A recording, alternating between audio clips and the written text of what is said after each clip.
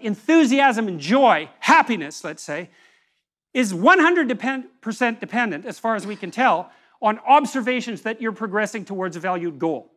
It's not attainment focused, that's satiation. You get something you want and you're satisfied about it. That's a whole different neurochemical system.